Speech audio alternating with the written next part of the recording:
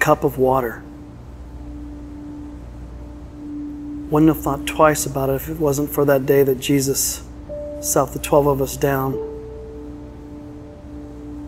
It was a busy morning.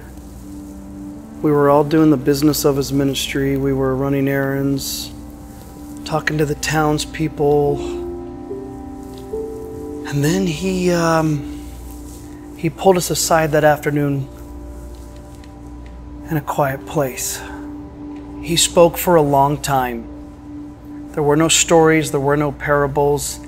He just spoke plain, painstakingly plain. The bottom line was this. He told us if we were to continue following him, things were going to get dicey for us. That there could even be physical harm when we mentioned his name. He was not painting a pretty picture. But we all knew that this is going to be the price for carrying out his message. I put on my bold, brave face and I nodded in agreement. But inside, I'm a tax collector, not a soldier. I don't know anything about courage or bravery.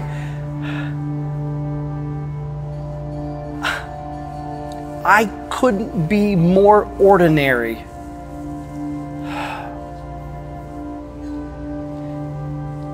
And I remember thinking, I wonder if Jesus knows how scared I am right now. Not a sparrow falls, he said, that is not in the Father's care. And how much more are we worth? But it's this that got me.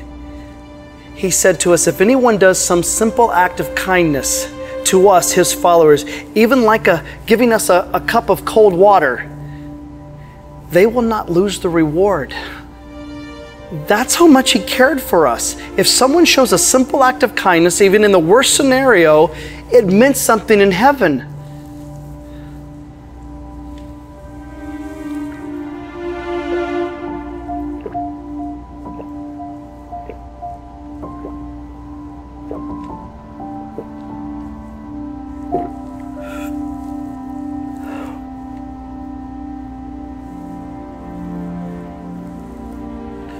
Jesus said on the cross, I thirst.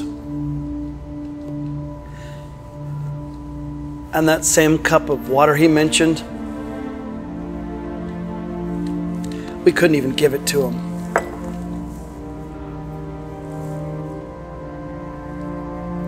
He was willing to die painfully,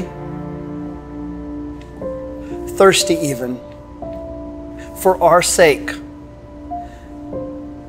And because of that, my courage grew. Not out of bravery,